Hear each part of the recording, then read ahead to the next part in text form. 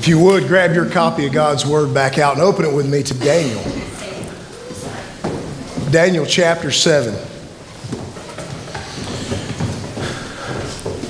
Daniel chapter 7. And you probably already noticed that there's this huge transition that's taken place in this book at this point especially. In fact, it's gone from basic narrative about how Daniel and his buddies faithfully served and lived an undefiled life despite what their rulers did to them. And now it's going big picture. It's going into the future. But it uses this thing called apocalyptic language. The apocalypse. Figurative language.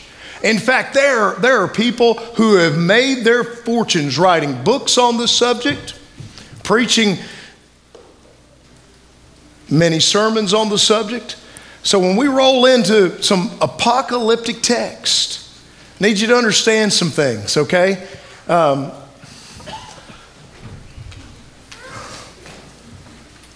Not everybody,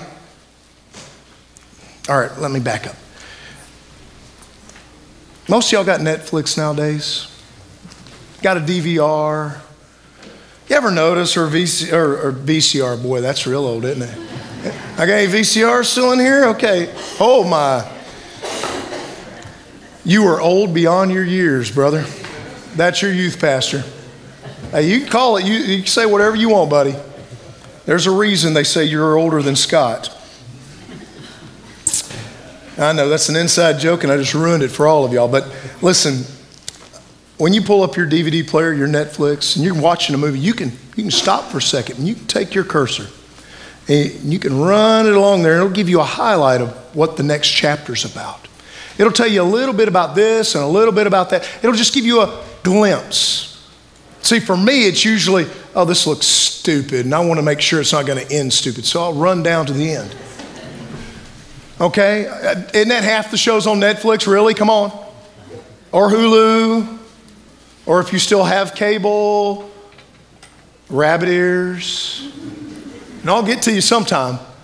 But seriously, you want to, it's a glimpse. It's kind of like when I was in college and I had to write a paper and take a test on the death of a salesman. Y'all read the book, right? I didn't, and I failed the test. Because I used the Cliff Notes. Now, Cliff Notes is one of those little things supposed to give you a nice summary. Yeah, the teacher saw that too and didn't ask any questions from the Cliff Notes. I watched the movie too. Didn't help. When we start looking at visions of the future, and it's written in figurative language, you need to understand that you're just seeing snapshots of the future. You're seeing the high mountaintops of the future. You're not necessarily seeing every detailed scene that will take place coming in the future. So when we pick up on this, understand that there's a lot of guys out there, and some of you probably have the books on your shelves, or you own the movie or whatever, that think they know everything that happens in between. Folks, can I tell you something? They don't have a clue. They're guessing. They take a little touch of Revelation and they sprinkle in a little Daniel and they take a little Ezekiel just to make it all sound good. But at the end of the day, the whole purpose in apocalyptic language is to bring us hope for the future in the current turmoil of the world we live in. And some of you might say, well, our world's not in that much turmoil. In the United States, it's actually very stable, right? Everybody, there's pretty much from day to day, a dollar's still a dollar, right? You know, it's changing. I don't know what inflation is, but it's like 3%, whatever. You know, and your dollar always buys less each year. But nonetheless, we're in a stable environment. None of us were worried about getting robbed on the way to church this morning, were you? Did anybody think about it? No, because this is Mabank. We're blessed. Now, if you go to Gun Barrel Walmart, that's different. But But seriously, we live in a very stable world. Now, there are Christians in other parts of the world, and these believers who were in Babylon and the ancient Near East, they had it a lot tougher than us. There are Christians in Africa and in the Middle East and China and around the world that are suffering persecution. We remember when ISIS was all that in a bag of chips, that they were beheading Christians all the time and putting it on YouTube, right? We're not quite in that kind of chaos. That's because the kind of attack that we're under, the kind of warfare that we're struggling with, is more subtle. It's more under the radar. They call a place Planned Parenthood, and they say, oh, this is to take care of women and their needs. But what it is a place to murder babies. I'm just not going to pull any punches, and if I'm hurting your feelings, I'm sorry. And we should work to have alternatives for those ladies that need proper medical attention. We call things one thing when it's another. Over and over again, we see the anti-hero, which would be the bad guy who turns out to be the good guy in the end. But folks, I want you to understand, this passage is going to show us that evil is evil, it's ugly, and that God is good and beautiful.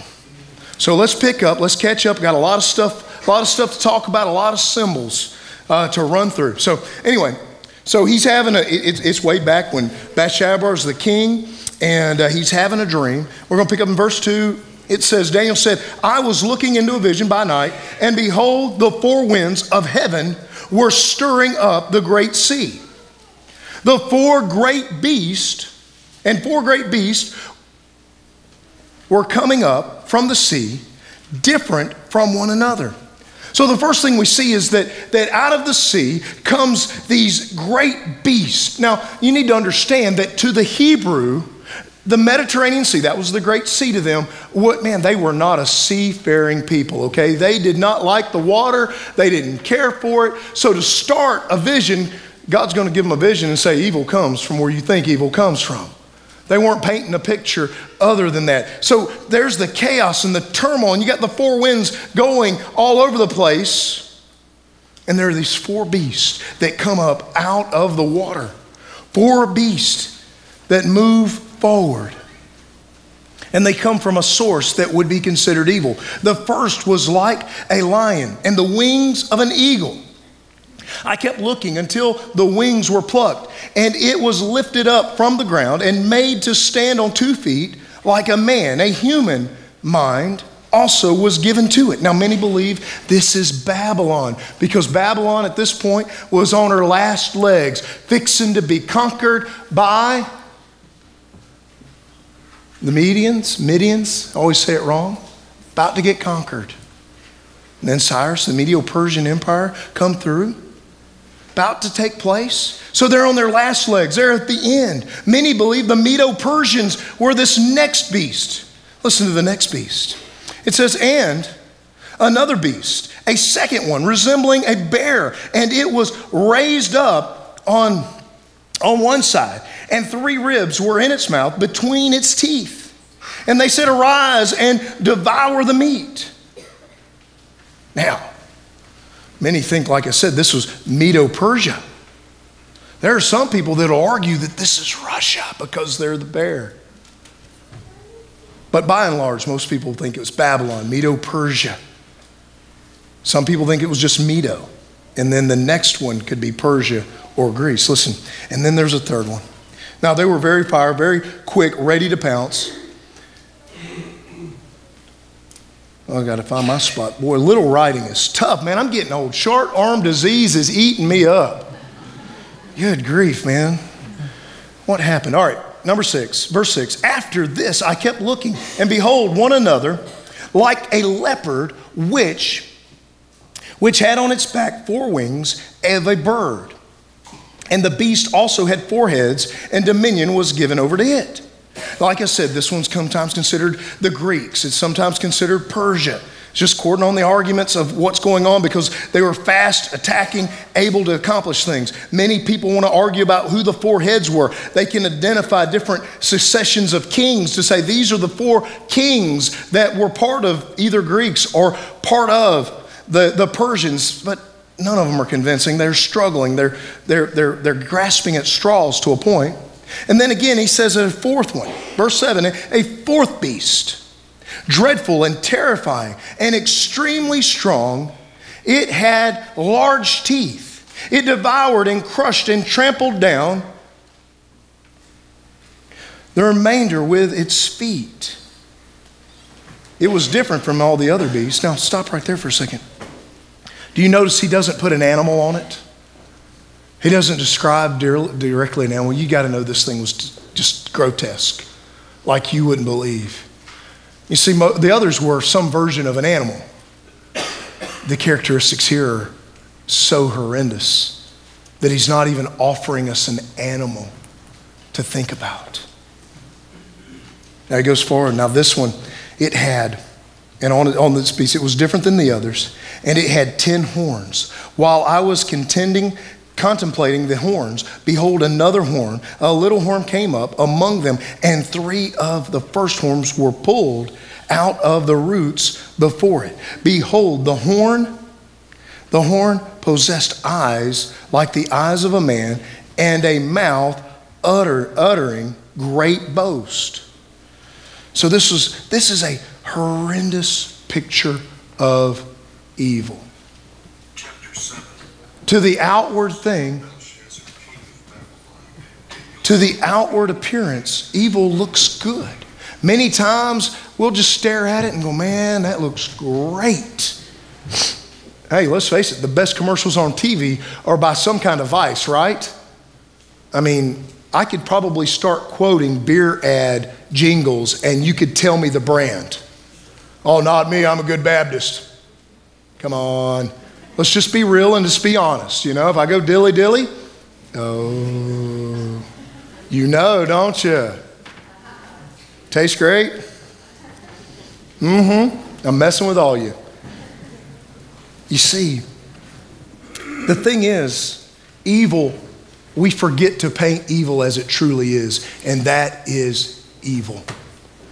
Call it what it is. Because now he's about to describe God. He's about to describe God. And I want you to understand that you'll notice that in my Bible, and it should be in your Bible as well, it turns into a poem structure because it's beautiful. You know, when I was a little boy, my grandmother would look at me and say, "Why are you being so ugly?" Because beautiful children don't act like that. There is a beauty to God. Listen, he says, I kept looking until the thrones were set up, and the Ancient of Days took his seat. His vesture was like white snow, and the hair of his head like pure wool. His throne was ablaze with flames. Its wheels were a burning fire. A river of fire was flowing and coming out from before him. Thousands upon thousands were attending him, and myriads upon myriads were standing before him. The court sat, the books were opened. Notice the beauty of the presence of God. The glorious nature of being in his throne room. White symbolizing his purity, no failure, no sin, no evil. There is no darkness in God. We go back to the evil representatives. It was all ugly. It was all dark. It was all scary. But the Ancient of Days, we see his glory. We see his position until thrones were set up. And he took his seat, meaning everything he needed to do has been accomplished. He is able to do. It is complete. His plans are perfect. Notice that this is obviously a judgment seat, a judgment situation, because we see that fire flows from it, that from the wheels there's also fire. And these wheels are a picture of his throne also somehow being kind of like a chariot. I just can't imagine, kind of crazy to look at. What was the words I used? Apocalyptic language, figurative. It's hard. It's not easy. But we see the contrast between good and evil. that the Ancient of Days was there, able and ready to judge. The books were opened. He had all the evidence he'll ever need. Do you realize there's not a thought that we've ever had that God doesn't know about? There's not an action that we've ever taken that God is not aware of. All the evidence is there. Of course, we know that there is one hope of making sure that that debt does not come upon us. But we'll get to that in a minute. Then it talks about a judgment. It says, then, verse 11, it says, then I kept looking because of the sound of the boastful words which the horn was speaking. I kept looking until the beast was slain and its body was destroyed and given to the burning fire. We see that one day this one will be judged. This one, and many believe that this one to be judged is the Antichrist himself. If we jump over just a little bit toward into the interpretation, and I know somebody's going to fuss and say, well, you skipped some stuff. I'll get back to some of it. Okay? Skip down to verse, oh man, those letters are small. Verse 25. And it says, and he will speak out against the Most High and wear down the saints of the Highest One. He will intend to make alterations in times and in law. And they will be given into his hand for a time, times, and half a time. You start thinking about the world we live in. What are they doing? They're trying to bring around people and ministers and get people with doctors who will give them a theology that they, or an interpretation that they can agree with. Meaning you see these people, they come out of universities that were once created to produce pastors, Bible-believing pastors. That would be Harvard. That would be Princeton. That would be Wake Forest. And that would even be Duke University. And now their schools of theology are nothing more than shams. Factories that seek to manipulate God's word in a way that it should not. It's terrible. But it's the world we're in. That is what is coming. So when we look at this, we see that God has a plan. That we see even that God raised up these beasts out of the sea. And that we also know that God is in total control. Verses 9 and 10. We see his total control. 9, 10, 11. We see this. We see that he's in control despite the way the world looks, sometimes feels, because a lot of times things are unfair. But he will judge because he ultimately wins. Verse 13, it says, and I kept looking in the night visions, and behold, with the clouds of heaven, one like the Son of Man was coming, and he came up to the Ancient of Days and was presented before him. And to him was given dominion, glory, and a kingdom, that all the peoples, nations, and men of every language might serve him. His dominion is an everlasting dominion which will not pass away, and his kingdom is one which will not be destroyed. Folks, I want you to know that's talking about Jesus. Jesus himself, and in the New Testament it says over and over that he is the Son of Man. He is the one who will come on the clouds. He will come one day and judge. Now notice here also, it is equating the Son of Man, the one coming on the clouds, also with the Ancient of Days. And you say, how do you see that? As is presented before him, verse 14, and it says, and to him is given dominion, glory, and a kingdom, that all peoples, nations, and men of every language might serve him. Now some of you are going, oh, serve him, no big deal. No. Worship him. You do realize that worship and serve are basically the same words. To kneel down is also another word for worship. Now, I don't know if all of you have been here every week, but we've studied Daniel. We've been in this book 7 weeks now, haven't we? And week after week, when a king says, worship me or worship my idol instead of your God, what does Yahweh do on Daniel or his friends' behalf? He intervenes. Because there will be no other gods before him. For our God is a jealous God. He is a loving God, and he is determined to ensure that he is the only one who is worshiped.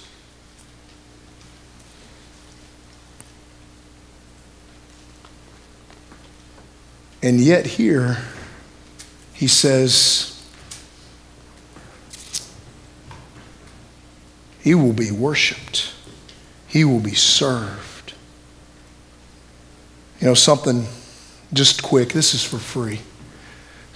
You see, service, too many times we think worship is only when we sing on Sunday morning.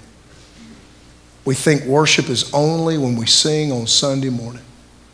And somebody will say, hey, Pastor, but you just said our purpose is to connect people to Christ through worship, service, and discipleship making. Well, isn't that kind of run together? Well, what I mean by worship in that first part is collective worship of community, congregational worship. But service in every way is worship to God. That's why when Paul says, whatever you do in deed or song or this, you do it under the glory of God, under the glory of the Lord. So that's important to understand, that very simple thing. A lot of times when we see apocalyptic language and we want to see the end of the book and we want to know what the last chapter looks like, and Daniel here is no different. And he even goes to someone in the vision and right there in verse 16, and he says, and standing by began asking him exact meaning of all this. And he told me and made known to me that interpretations of these things, these great beasts, which are 4 in number, are 4 kings who will rise from the earth. But the saints of the highest one will receive the kingdom and possess the kingdom forever, for all ages. Did you notice he didn't name names on which nations were which? I have heard some say that those nations could easily be Nazi Germany, Stalin's Russia, Mao's China, and I forget is it Burma, where all the people were massacred over and over and over again? They tried to cut everybody out, not to mention African nations. We know that there are 10 horns on the back with one big one coming. 10 is generally an image of completeness. It could be a symbolic number. It doesn't have to be 10 specific kingdoms. It could be many evil kingdoms that come. That's not what's important. What's important is all the evil will be vanquished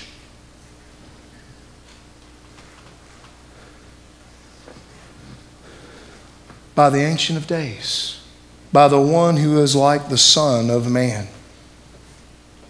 It will all be vanquished by him. Now I can just give you some summary of what's going on. He begins to talk about what the little horn is going to be as it grow and how evil it was going to be. And we already touched base a little bit on how it would alter the law and alter the times and try to confuse the people. Many believe that's the Antichrist, but we know that there are many of Antichrist as well. But there's good shot. Some of us are sitting here today, okay, preacher, I don't live in a country where I can't freely worship Jesus. I want you to know that there's spiritual warfare going all around you. There is evil all around you. You know, everyone who is not in Christ is nothing more than the walking dead.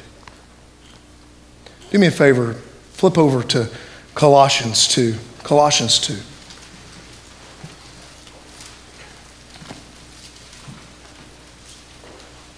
Trust me, it's worth your time.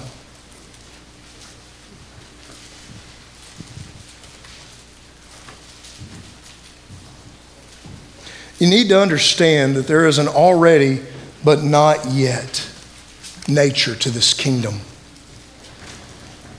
And I'm just going to read part of the Daniel passage for you. You might have noticed that in verse 12 of Daniel that I did not read all of it. I said, as for the rest of the beast, their dominion was taken away, but an extension of life was granted to them for the appointed period of time.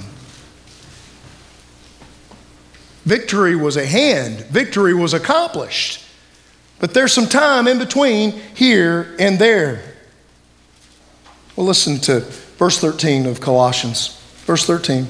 It says, when you were dead in your transgressions and the uncircumcision of your flesh, when we were dead, we were walking dead without Christ, we're walking dead. He made you alive together with him, having forgiven all our transgressions. You know, all that stuff that's written in that book that he pulled out with all the evidence against us? Yeah, it's better than whiteout, folks. It's called delete. It's gone. When Christ paid the price and we received his forgiveness, verse 14, having canceled out our certificate of debt consisting of decrees against us, which was hostile to us. And he has taken it out of the way, having nailed it to the cross. All of our sins and transgressions for all those who would believe, so that we could have a relationship with God, so we could be a part of the kingdom of God. But catch this, verse 15, it says, when he had disarmed the rulers and authorities, he made public display of them, having triumphed over them through him. You see the picture that's painted? The picture that's painted is victory. The picture that is painted is victory.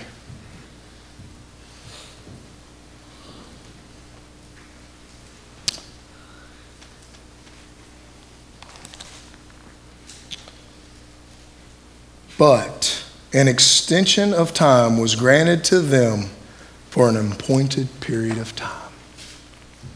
You see, Christ already won. Victory is assured on the cross. But evil still roams. Evil still wages against us. Folks, I want you to know that it was a blowout victory. Absolute and complete. I'm just making sure you're awake by getting louder. But you got to play on through the third and fourth quarters.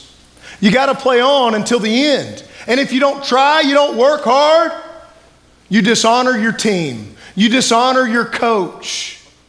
Let me say it this way. You dishonor your Lord. I've never understood people who quit during sporting events. No matter how bad you're getting beat, it doesn't matter.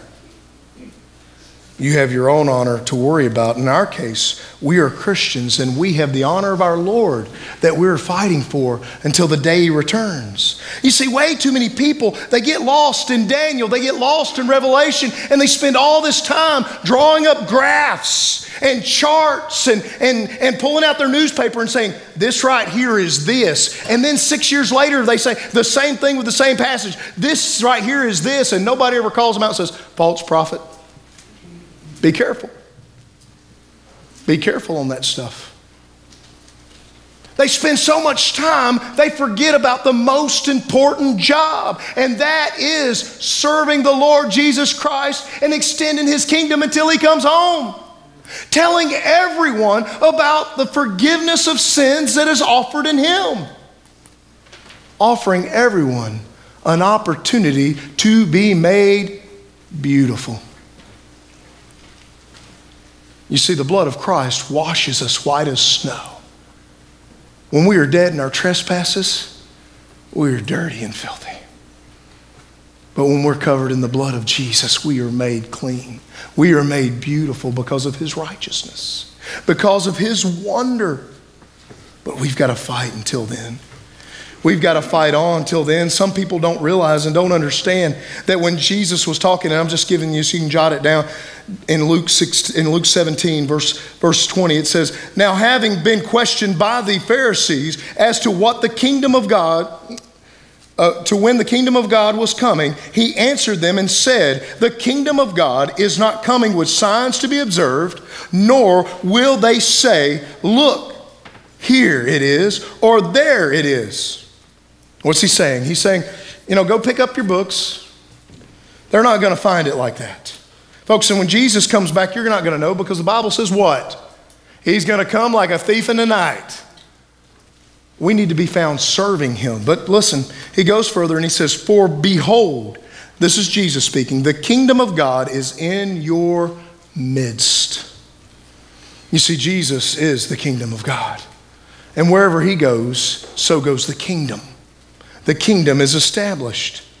Isn't it interesting? If you just go a few pages to Luke 10, when Jesus sent out the 70, and don't worry, I'm not going to read all of it, but I'm going to give you just a little bit of it, because, man, we have a responsibility. We live in a world that's chaos. We may not be in physical danger, but we're in spiritual danger, folks. Our communities are in spiritual danger, and we're constantly under attack. It says, in chapter 10, verse 8, it says, "Whatever city you enter and they receive you, eat what is set before you, and heal those in it who are sick, and say to them, the kingdom of God has come near you. But whatever city you enter and they do not receive you, go out into the streets and say, even the dust of your city, which clings to our feet, we wipe off and protest against you. Yet be sure of this, that the kingdom of God has come near." We talk a lot in here about the very fact that the church is not these four walls, don't we? The church is you, the people. It is the Holy Spirit that resides within us that allows us to be the church. That is the kingdom. That is the kingdom of God. And it is our job to take the kingdom of God everywhere we go. That when Jesus parts that eastern sky, we will not be found like the disciples who were just sitting there. Remember what the disciples did as Jesus ascended? They just sit there and stared. I think they were mouth breathing. You know what I'm trying to say? That's why Jesus had to send an angel. Say, what are y'all doing? You've been given a mission and a purpose. Now go fulfill that mission and purpose. Jesus came to seek and to save that which was lost. The kingdom of God is in our midst because Jesus is in our hearts. And we should be found faithfully serving. Is the battle going to be tough? Is it going to be ugly? Will it get as bad as it is in Syria where people are being murdered for their faith? I don't know if it's going to get that bad here. It could. Are you ready to stand by God's plan and trust Him? Because in the end, He wins. God wins. So He's shown us a picture of the last chapter of His plan. We should have confidence in knowing that when we go forth in His name, that we don't have to fear men who could hurt the body. We honor the God who has power over the soul. So until Jesus returns, don't kill yourself trying to figure out what you don't know. I spent a week and I still don't know who all those kingdoms are supposed to be. And this isn't the first time I've preached this passage, so I can tell you I've spent a lot of time on this thing. Got a lot of notes. The most effective use of our time is serving the living God and furthering his kingdom. So if you're here this morning and you don't know Christ as your Lord and Savior, I want you to know that you can be made beautiful this day. You can be washed clean in the blood of Christ. If you're here this morning and you're a Christian, but you don't know, you've been backslidden for a long time, doing your own thing. Business is more important. Sports are more important. Everything else is more important than the worship of Jesus, than the getting up and studying God's word daily and the praying to Jesus.